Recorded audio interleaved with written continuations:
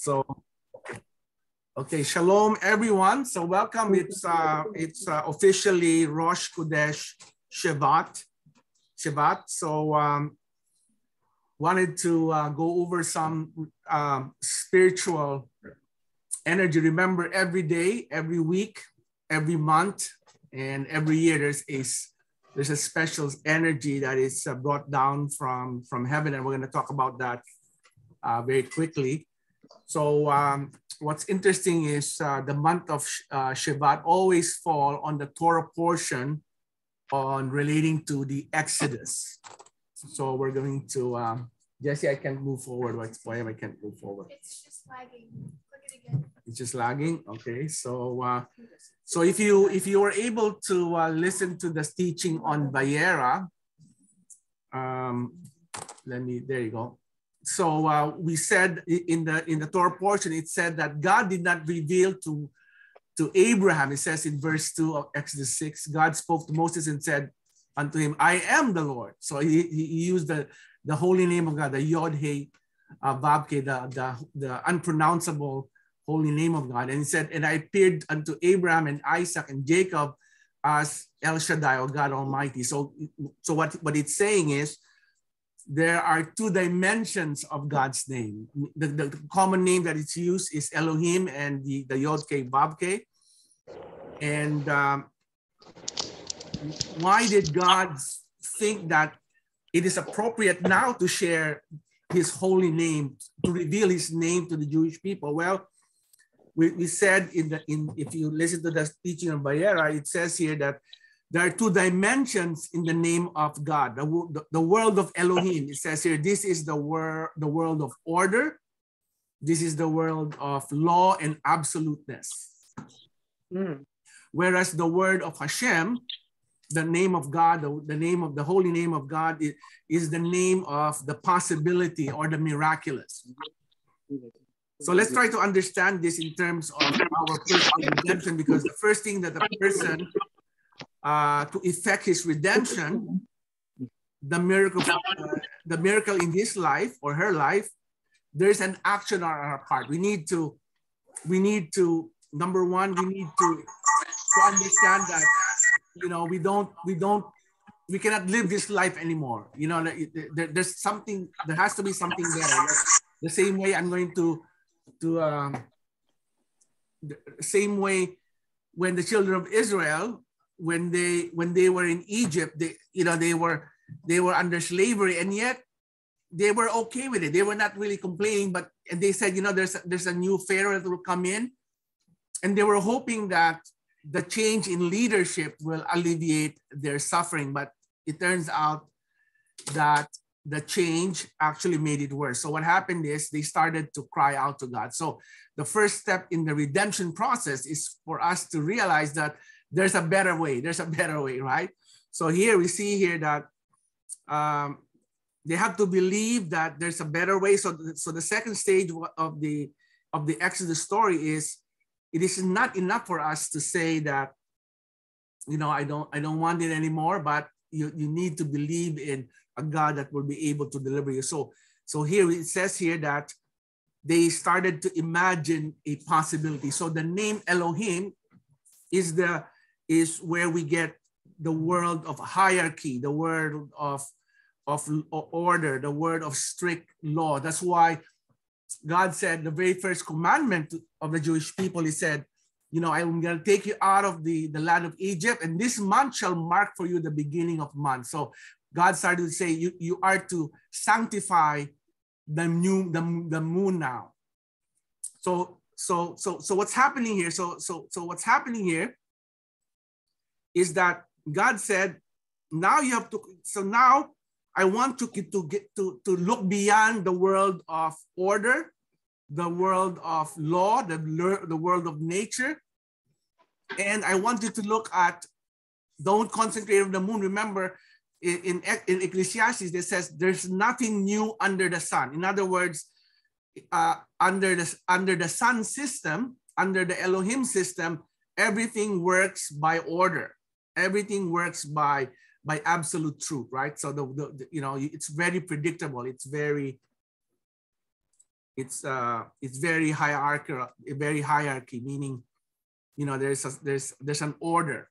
But God said, now I want you to go beyond the moon now, beyond the sun, and I want you to look at the moon now. You are now, I'm going to reveal to you my name, the Yod Kei Vav, because it is the realm of the miraculous, something beyond natural. Say something beyond natural. The power of Hashem's name that conveys the miracle. He said, I never appeared to as Hashem, or the holy name of God.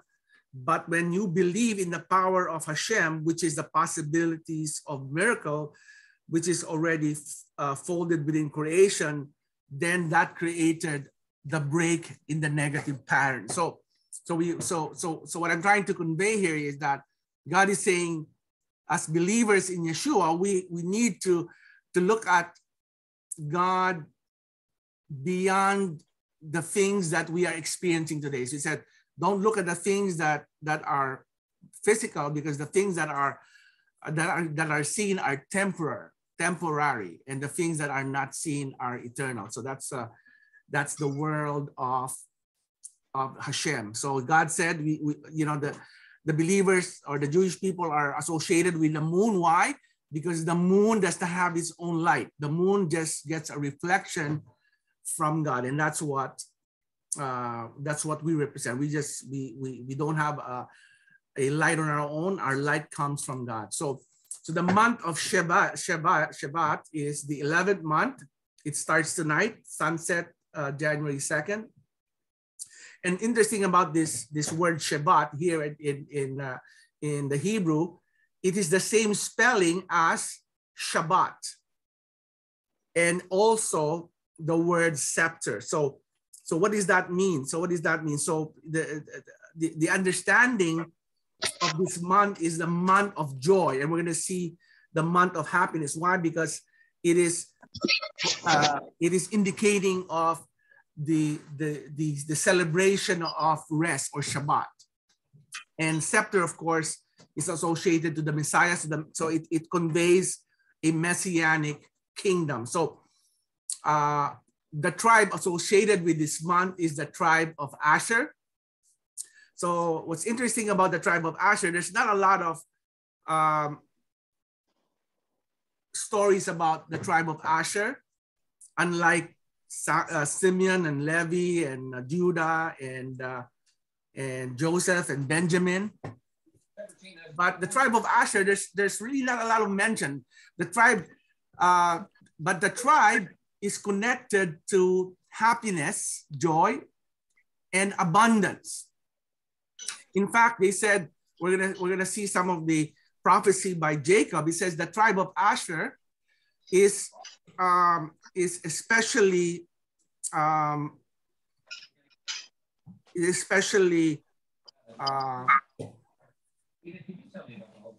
choice by the tribes. In fact, the Levites desired to marry the daughters of Asher. We're going to see why, because Asher is connected to, let's look at the prophecy. Jacob, in Genesis 49:20, it says, Asher food is rich. He will provide food fit for a king. So the idea of the tribe of Asher is they will be a tribe that they had the northern part of Israel, which was rich in fruit and olive trees. So they created the food fit for the king. So again, the connotation of the tribe of Asher is pleasure, happiness, and abundance. And it says here that because of the land where they were, the land was rich in olive oil. In fact, they produce the olive oil that people all over the world came to buy the oil that Asher's tribe produced. So they became very, very wealthy. And as a result, they were a tribe known for gratefulness, for thanksgiving to Hashem. Why? Because they always had abundance.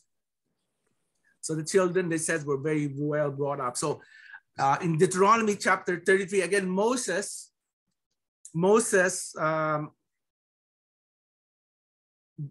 also prophesied about the tribe of Asher. It says in 33 verse, I think in verse 24, it says, may Asher be the most blessed of sons. May he be a favorite among his brothers and bathe his feet in oil. May your bolts be iron and bronze and your strength last as long as you live. So here, the allusion to the oil is symbolic of wisdom. Oil is symbolic of, again, of abundance. So they said you will be your feet will be bathed in oil, symbolic that there's going to be so much oil that you're even going to be stepping on it. So Moses took Jacob's blessing and I said put it a step further, talking about the abundance of oil. And it says here that in the Talmud, it records aptly that these blessings were fulfilled. Asher's land was full of olives, and the member of the tribe was able to provide an astonishing amount of oil to the world. So interesting that we are saying that the blessing of Hashem, when we pray the blessing, when we pray the blessing, it's interesting that Asher is mentioned there. Remember, Baruch Ata Adonai Eloheinu Melech Haolam Asher Kidishanu. So the name of Asher is mentioned every time we say a blessing. So in Deuteronomy chapter 1, verse 3, it says here, on the first day of the 11th month. So this is the 11th month. So this is the first day of the 40th year. Moshe spoke to the people of Israel, reviewing everything that Adonai already put out. So what that implies is this month, there is a special blessing that it's almost like a second. Remember, the book of Deuteronomy is considered the second book or the second Torah, or in Jewish language, it says it is the review of the Torah. So what does that mean? It means that when Moses was before Moses died, this is on the 11th month, in the month of Shevat, he was actually declaring it. They said that the energy of this month is like as if God gave the Torah for the first time in Mount Sinai. So the blessing of Pentecost is very powerful in this month. The release of the force. Remember, when God created the world, they said in the Book of Formation, this is a book written by Rabbi Akiva ben Joseph, and it is said that Moses was the one who taught them this, and it was just only written by this person. So we learned that it says that there are 22 energy forces or frequency when God created the universe. This 22 frequency actually pertains to the 22 Hebrew letters. So you think about it, when God created the world, what did he do? He just spoke the word, right? So so there's an energy being released each time. When God was creating the world, he was speaking the word, and out of those frequency, actually those 22 forces and the combination of those forces created the world that we have today. So each of these frequency represented by one letter that can help us, and we tapped in. So this month, that the Hebrew letter associated for this month is the letter Bet and the letter Sade. And we're gonna go back to that. But what's interesting, when Moses was reviewing the Torah to the people, there were 70 people who were translating it into the 70 language. Remember, there was a mixed multitude that went with the children of Israel. So Moses' sermon was translated in 70 language. Why? Because God wanted the nations to know the Torah. God wanted the nations to understand, everybody to understand the Torah, the Jewish. Why? Because the Torah is Hashem. So going back to the two letters, Bet represents the very first word in the Bible is Bereshit, meaning in the beginning, and the word there is the letter Bet. Bet represents creation or house, the creation of the house of God. So think about it. Why did God create the universe? Why did God create the heavens and the earth? Why? Because he wanted to create a home, not only in the spiritual realm, but he wanted to create a home in the physical world. And that's why he created the world today, because why? He wanted his holiness to permeate the physical world as well. And of course, the letter Sade, which is associated with righteousness. And it's saying that these two energy, the power of creation and the power of holiness, righteousness, to flow in this month. So again, also because it's attributed to the tribe of Asher, which means associated with oil. Oil means wisdom. So they said that this month there's a tremendous blessing in understanding the word of God. So God is saying this month is especially important for the revelation of secrets. So if you're wanting to know things from the Lord, this is the month wherein we pray for God's wisdom to come down and to give us understanding. So like I said, Jacob's blessing to Asher was connected to food, good food. People enjoy food for many reasons, and for positive and negative reasons. For negative reasons, if people are depressed, what do? They start eating. Why? Because they think that the eating will give them momentary pleasure. But of course, the sense of this month is also the sense of eating. And Proverbs tells us in Proverbs chapter 13, the righteous person eats his fill, but the belly of the wicked is empty. Proverbs 23 says here, when you sit down to dine with a ruler, think carefully about who is before you. If you have a big appetite, put a knife on your throat.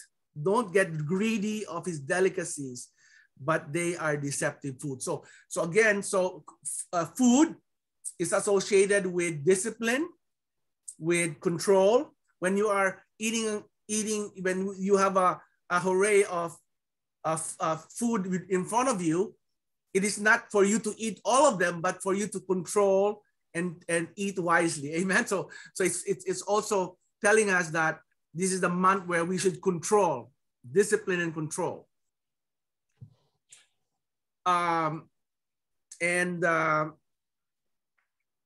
This is also the month of the constellation Aquarius. In Hebrew, the word Aquarius is the word Delhi, which literally means buckets. Why? What is a bucket? A bucket is an instrument where we draw water, right? We draw water. So aqua in Latin or in Spanish, it means water. So the month is associated with oil, wisdom, and associated with water. Remember, oil and water do not what? They do not mix. Oil and water do not mix. So there's a play here. So what God is saying, this month is the month where water is always associated with God's blessing. And as believers in Yeshua, we are called to be servants. So the bucket is the means for us to draw water from where? Where do we use the bucket? Can you imagine if you had a well, you don't have a bucket? How can you draw the water? So you need the bucket to draw the water from the well. So what is the well? The well is the wellspring of the wisdom of God. And as believers, we are supposed to be the bucket carrier, and we are to spread the blessing to the world. That's why the wisdom that we get, what do we need to do with it? That's why, this month is associated with knowledge and wisdom. And what God is saying, we are to take this knowledge and wisdom and we are to scatter it to the world.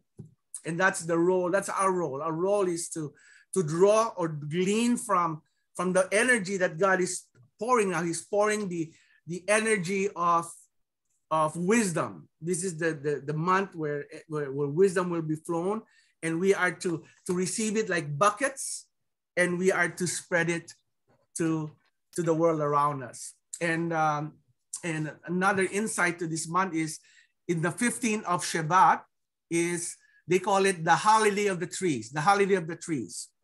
Why is that important? We honor the trees. In Deuteronomy chapter 20, verse 19, it says, when we go into war, if you find a fruit tree, you are not supposed to cut it. It's only those non-bearing tree, fruit-bearing tree is that's the only tree you're allowed to cut, and you can use that as weapon or you can use that as barriers. But when you come across a fruit tree in Deuteronomy chapter 20, he said you're not allowed to cut it. Why? Why? Because the tree is really associated with is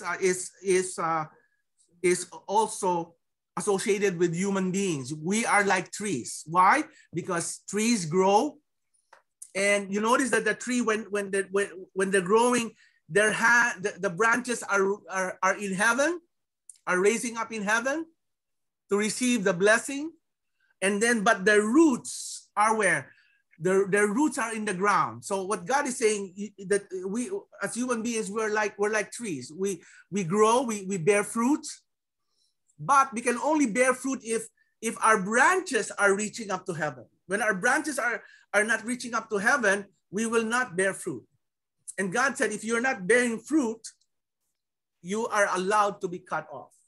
That's what Yeshua said, right? He said, he went to a fig tree, and this fig tree did not bear any fruit. He said, cursed be this fig tree. And the fig tree was cursed. Why?